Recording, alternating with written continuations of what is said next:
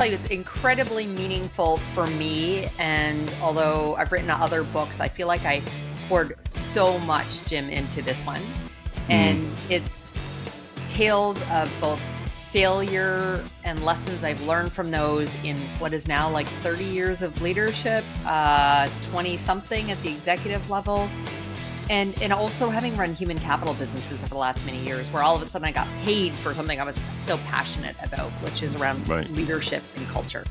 And so in this book, I talk about what being a whole human leader is, which I think today's workforce demands more than ever. The workforce I entered into of command and control is why we started to hear things like the Great Resignation or quiet quitting. And so there's an expectation to do better, to be different and be better as a leader. And so authenticity and vulnerability, the way in which we communicate with our teams, seeing the unseen employee, all of those things are what I talk about in the book. There's so much of the whole human leader that existed, but I didn't let it be seen. I wore a mask because I was a young female leader, you know, the only, the youngest, all those things.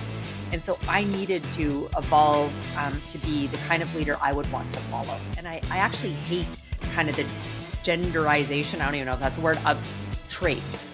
And what is seen as positive oftentimes in men and described one way is seen as a negative for women. Started to see an improvement, which was great. And to your point, these last couple of years, and sadly, I think a lot has to do with politics and language that's been allowed by some of our top leaders.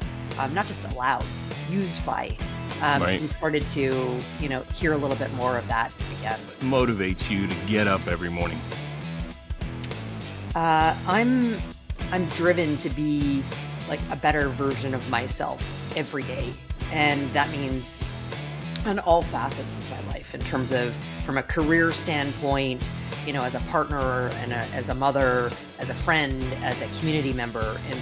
And I'm very competitive. So with myself, I am my worst critic. You know, I don't do things that don't bring me joy. 80-20 rule, 80-20. There's always a 20% of stuff you just got to get done. Oh, that's a good one. I'm torn because I kind of have two favorites.